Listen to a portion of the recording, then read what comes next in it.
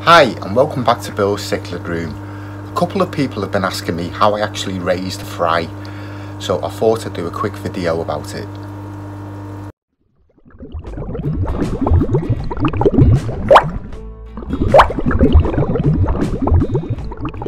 Once you're fortunate enough that you've got a pair of cichlids and they've actually bred, and you've decided that you want to raise some of the youngsters, the best thing to do is to actually take some of the regulars out of the tank and actually put them into their own separate tank. As you can see here, this is some of the ventratus, the pink variety. So this is some of the fry that I actually took out a couple of weeks ago. I've put them into a small tank to raise on. So the next question is, what do you feed the cichlids, the Cichlid Fry?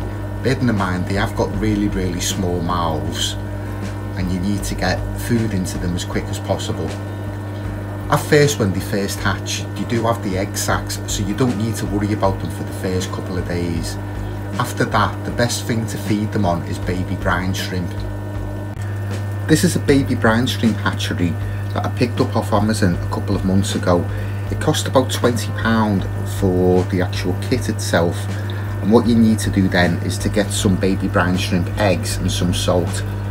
Lucky enough, JBL actually do an Artimo mix which includes the brine shrimp eggs and the salt. This is the hatchery and this is the JBL mix. So as you can see, it's got the salt and the eggs mixed into it, so this is the easiest way to do it. So the first thing that you need to do is actually fill it up to the line with warm water. Again, the easy way to do this, just take the water out of the aquarium. So you fill it up to the full line, which is round about here. It's quite difficult to do when you're holding the camera, I hadn't realised. So you fill it up to the full line, and what you need to do then is put 2 of the measuring spoons of the Artimo mix into it. As you can see here, I put the white little plastic guard into it, and I've put the 2 teaspoons of the salt and brine shrimp eggs. Next thing to do is to put the top on it. Now there is a little mark, if you can see there, and there's a little whatever you call it there. So it's important not to get those 2 together because light will get into it, and it's the light that actually attracts the eggs once they hatch and brings them to the centre. There's also a little scooping, whatever you call it, which has got like a little net bottom. So you can place that into the centre. What will happen once the eggs hatch, they're drawn by the light into the little scooper, and then you can feed them directly into to the baby fry. It takes about 36 hours to hatch, but you can actually feed them several times during the day, so every couple of hours, if you so wished, you can come down and actually scoop out more of them. So we've put this on now, so we'll leave it for 36 hours and I'll show you how it's actually hatched and how to feed it to the fry. Here we are, it's about 36 hours later, and as you can see, the baby brine shrimp, it's hatched, it's been drawn by the light, and it's actually in the scoop. So all we've got to do, get it out the scoop, drain some of the salt water off, and feed it to the fry. So it's like liquid gold for fry, this. There we go, straight in the tank.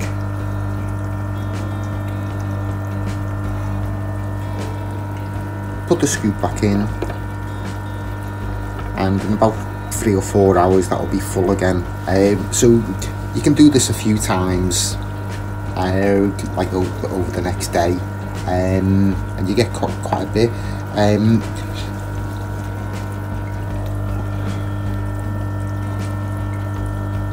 So So yeah, you can see the fry going at it. This is the Nicky Gwen's fry, this one.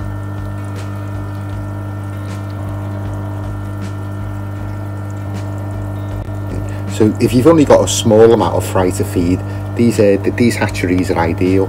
Obviously, if you want to feed more, you're better off with the bigger brine shrimp hatcheries, or you can make your own out of 2-litre Coke bottles. But I mean, the eggs are really expensive now. Here we go. They're all going after the brine shrimp. So as I say, the hatchery itself costs about £20 off Amazon, and the Artimo mix costs about £10. So where we're up to then, the eggs have actually hatched. The fry have had the yolk sacs which he's consumed. You feed them on the baby brine shrimp for a few days until they've actually got a little bit of growth. And what I actually feed them on then is frozen Cyclops. So you feed them on these for a few days. And just show you these ones feeding. You can actually feed them on the frozen Cyclops for as long as you want, really, a good few weeks. Just melt this one into the tank. As you can see, they know what it is, and they're all coming over to feed.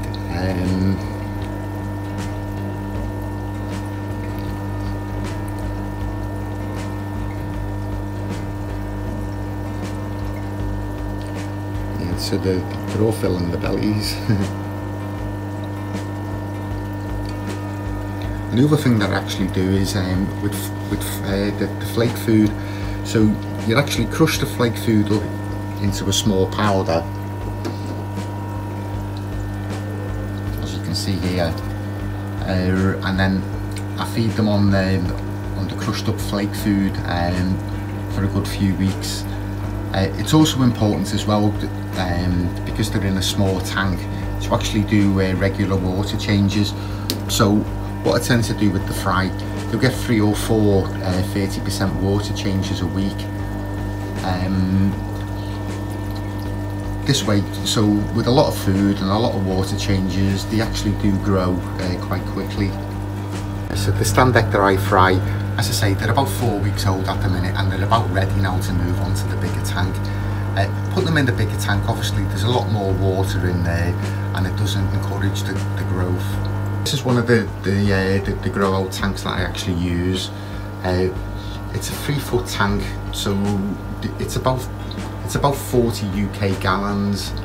There's a few different species of grow outs in here at the moment. There's the minor eye that are just over 3 months old.